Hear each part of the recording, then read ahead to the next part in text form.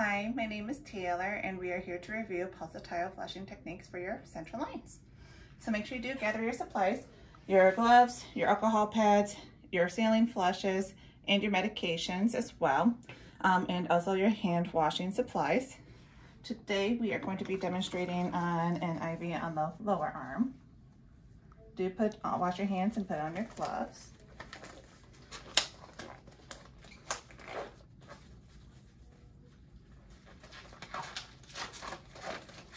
And then you're going to take your alcohol pads and you're going to scrub the end of the cap for 20 seconds.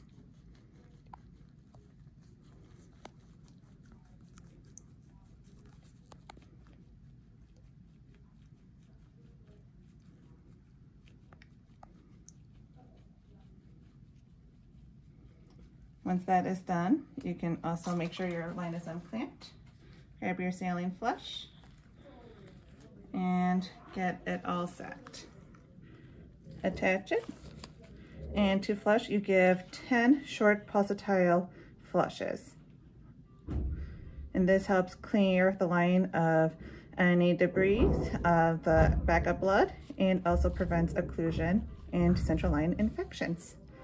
And then you can either reclamp this, attach your medications, or and get those going, or you can also just put the end cap on with your alcohol, with the alcohol end cap that is supplied by your dressing supplies.